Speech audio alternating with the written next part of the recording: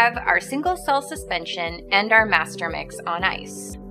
We also have our gel beads, which have been equilibrated to room temperature for at least 30 minutes. We are now ready to assemble the chip. Ensure the secondary holder is closed before attaching the gasket. The gasket attaches in only one orientation, with the notch on the upper left-hand corner. Attach the gasket by holding the tongue and hook the gasket on the left-hand tabs of the holder. Gently pull the gasket toward the right and hook it on the two right-hand tabs. Do not touch the smooth side of the gasket. Do not press down on top of the gasket after attachment. Open the Chromium NextGem secondary holder with the gasket attached. Please ensure that you are using the Chromium NextGem secondary holder. Remove the chip from the sealed bag. After removing the chip from the sealed bag, use the chip within 24 hours.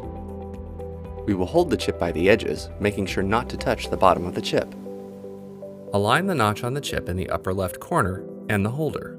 Slide the chip to the left until the chip is inserted under the guide on the holder. Depress the right-hand side of the chip until the spring-loaded clip engages. We are ready to load reagents into the wells. If you are loading less than 8 samples into the chip, load 50% glycerol into the unused wells.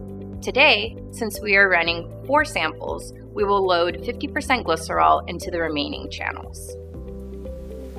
We will add 70 microliters of 50% glycerol to unused wells in the row labeled 1. When you pipette into the chip, gently touch the pipette tips on the bottom surface and slowly pull up the pipetter as you are dispensing. Next, we will add 50 microliters of 50% glycerol to the unused wells in the row labeled 2.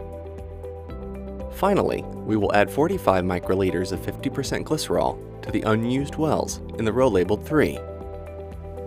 Do not add 50% glycerol solution to the bottom row that is labeled No Fill. Do not use any substitute for the 50% glycerol solution. We have loaded the 50% glycerol into the unused channels of the chip. Next, we're going to combine the master mix with water and single cell suspension.